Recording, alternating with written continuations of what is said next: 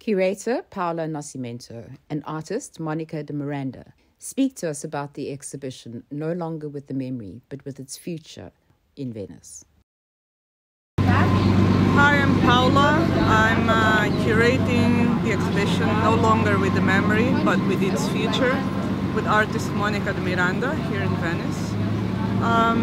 The show was installed in a small church, old church, 16th century church, and it really deals with different temporalities. It's built around a central piece, a video piece, but the rationale of the show is really to walk people through a world that is discussing not just temporalities but also women's fights, the role of women in liberation struggles, and lastly a relation between the human and the environment, using as a setting the Kwanza River in Angola, but doing this interplay between using a very specific location to discuss wider themes and issues.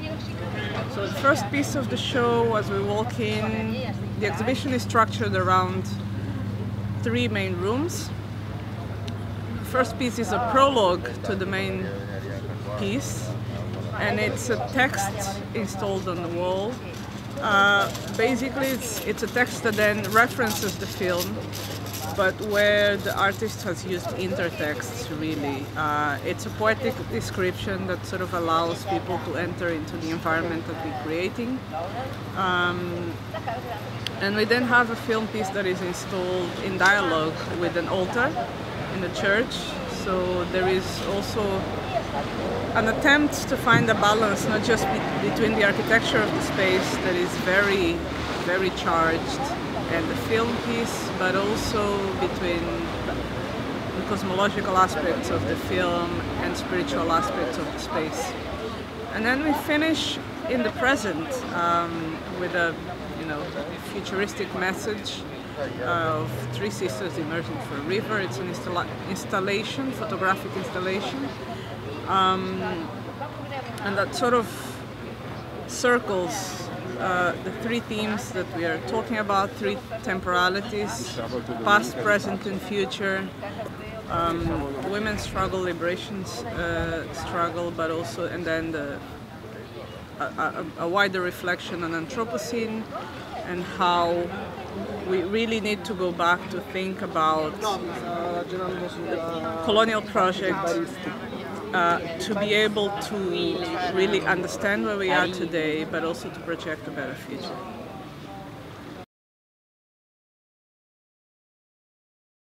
Looking at time and space, the main piece of the exhibition is a video piece called Path to the Stars. And Path to the Stars, it's based on a poem from Agostinho Neto, the first president of Angola.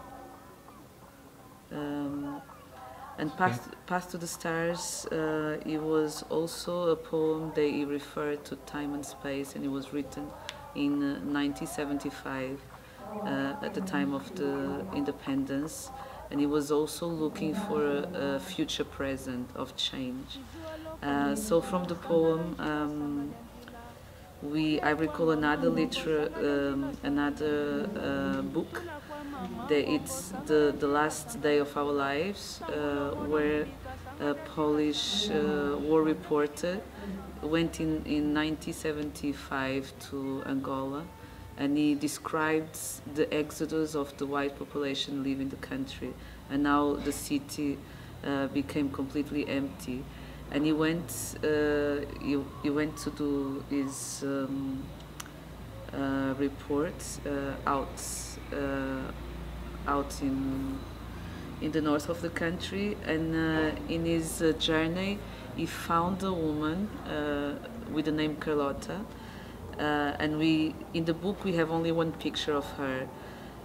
Carlota died after 2 days, but the picture on the book, he made her immortal, and then she really symbolizes the struggles for the liberation fight, and now women have been involved.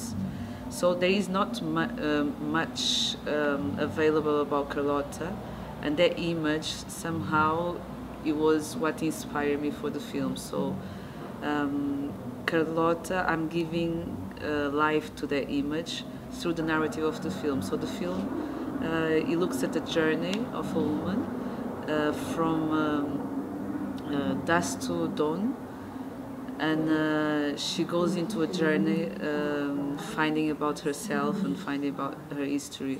And as she goes through the river, and the river, it's somehow a symbol of fluidity, but how things have been traveled through the river in terms of what it contains of the history of the country, the pre-colonial, colonial, post-colonial, and the recent crisis, immigration, the recent crisis, ecological crisis.